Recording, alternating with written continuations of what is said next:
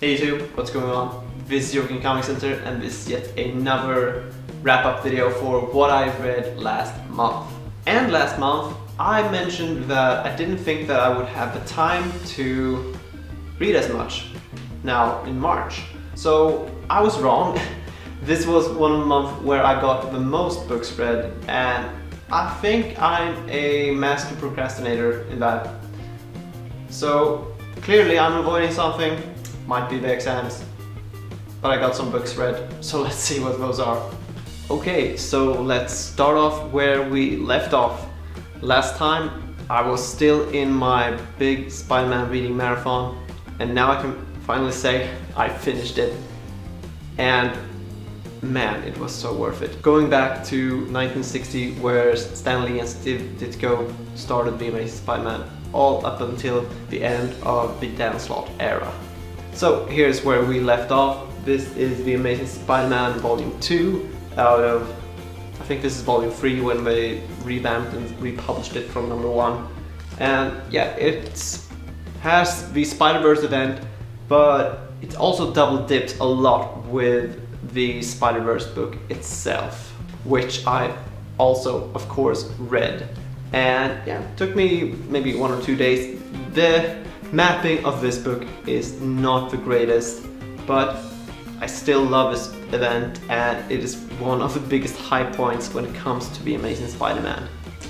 And then I started on the last volume by Dan Slott when it comes to Spider-Man, which is the Worldwide series. And yeah, the Worldwide series is actually one of my favorites, just because it's new. I mean, of course, Peter is a poor man's Tony Stark within this one, having his own company and everything, but at least they are original at some points. And yeah, I just love the Peter Parker and Norman Osborn relationship within this one that he's building up to the very end. Then there's, of course, Volume 2 of Worldwide as well, so here we have actually Spider-Man clashing up with Iron Man. And then we also have Worldwide Volume 3, which also double dips a few issues together with the Clones Conspiracy hardcover. And yeah, that's why we have 1 or 2 volumes here that are quick reads, because I read these issues in another book and I'm not gonna reread it. But I'm still trying to be a completionist with this, so double morale, right? And here it is, of course, the Clone Conspiracy hardcover, and I really like this because Dan Slott is brave enough to actually bring that up again, because everything published by Amazing Spider-Man in Marvel's pretty much is canon, but they try to go around the Clone Saga as much as possible, but he just goes for it and actually makes the Clone Saga important once again within the story. And I should not forget to mention these 2 paperbacks, Final Worldwide paperback and Venom Inc., which I showed you in my what I had in my to read pile a few weeks ago. And yeah, finally something scratched off that to read list, and actually I'm getting through a lot more books this month that actually was on that list. It just feels great to scratch off books that has been waiting for you to read them. And yeah, now I can go on to the next one. And then, last but not least, for the Dan Slott era and the Amazing Spider-Man marathon, the Red Goblin hardcover. And it was so worth it working up to this point. As I said, I cried reading issue number 800. And I must say, by issue number 801, I've really grown fond to Marcus Martin's artwork. I've seen it in Daredevil and I've seen it in several Amazing Spider-Man collections now reading up to this, but I must say I really like his style drawing Spider-Man. And yeah, it's just a beautiful conclusion, and unless Nick Spencer gets an omnibus, this is the end. But then, of course, there are also original graphic novels out there, some of them at least, and this one was a long time ago since I reread, but now I finally reread it, and still glad to have this in my collection. This is Spider-Man Family Business, And yes, this introduces a new family member in Peter's life. Not really a spoiler because this is on the description of the story itself. Peter Parker has a sister. It's not that thick, it's barely 100 pages, but I really like it, and it feels like a movie being played out before your eyes because the artwork is by Gabriel Delotto, the very same artist that inspired my Batman tattoo. And yeah, I just love his artwork, of course, by that. And yeah, like I said, it feels like a short movie. They surely could adapt this to a movie because it has the Kingpin in it and some other C-listers, but this is really a Kingpin being the villain story. Okay, so let's pause here for a second. Hi, I'm editing this video right now as we speak, and I was looking for pictures to put into whenever I bring up a new title within the video and such. And I went down the list and I noticed that there are several books that I read this month that I'm not even showing you in this video. And two of them are Deadly Class by Rick Remender, which I really liked, and I'm keeping those to await for the third and hopefully last volume of that series, so very much looking for that. And then there's also Venom, the Deluxe Edition Volume 2 that I recently showed you in the haul video. I read that also, and then I sold those off because I didn't feel it, the second volume. But with that, you're all caught up, and yeah, this just goes to show if you do not have the books in your shelf, you'll forget that you even read them. So yeah, let's go back to the video. I'm still not done showing you Marvel books because now when I've read all of my Spider-Man books, I'm so close to have reread all of my Marvel books that I have in my shelf. They only take up 4 shelves right now, or 4 shelf rows, that is. And yeah, I just went for it, and I reread this one as well. Gillen's Darth Vader run. I still think this lives up to the hype. Maybe not as strong as the first time, but it is a very solid run. Still love it. Still gonna pick up the Charles Soule one once it's adapted to the omnibus now when I've sold the hardcovers, just to lower the numbers on my bookshelf.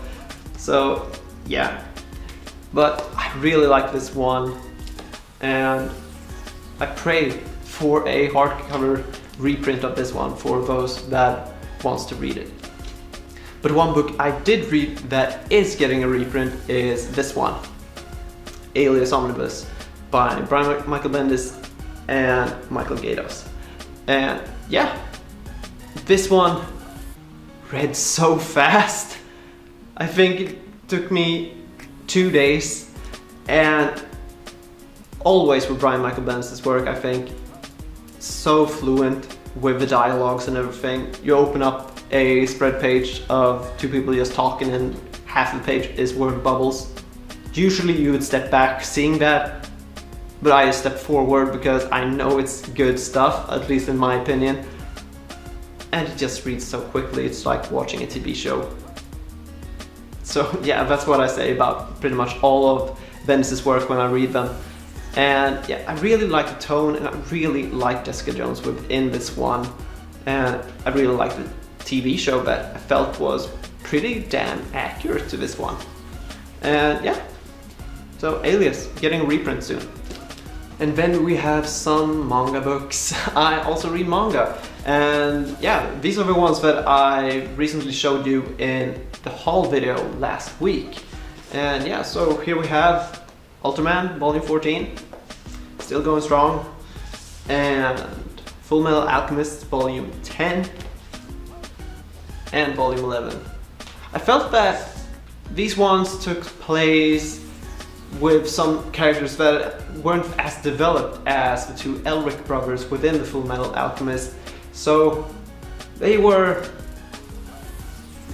kind of forgetful, I guess. I'm not really gonna dive into talking about the Fullmetal Alchemist story right here, right now, but I did read them and still looking forward to the conclusion, and I think I'm at least 2/3 into the whole series now. I expect 6 more volumes and then we're there. And yeah, it's still going strong. I still really like the artwork and really grown fond to the Elric brothers within the series. And here are some more books that I read that I finally could scratch off from my to-read list that was never touched because they were simply upgrades from paperbacks. And that is Saga by Brian K. Vaughan and Fiona Staples. And I love this so much. I got through volume 2 and I also got through volume 3, and now we're here again. We're just waiting for the second half of this beautiful, beautiful series to continue. Still, if they would publish this in a thicker format than this, that is hardcover, not the compendium, I would still stick with these. These are perfect in size.